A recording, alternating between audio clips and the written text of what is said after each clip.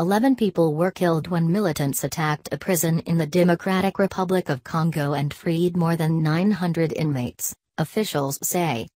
The governor of North Kivu province said the attackers had used heavy weapons in the raid on the jail in Beni.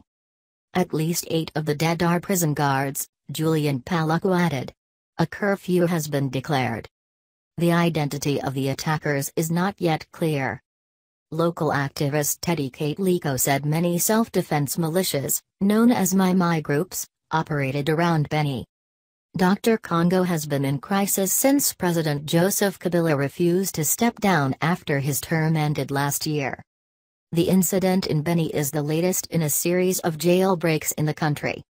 Last month about 4,000 inmates escaped from a high-security prison in the capital Kinshasa following an attack blamed on a separatist sect.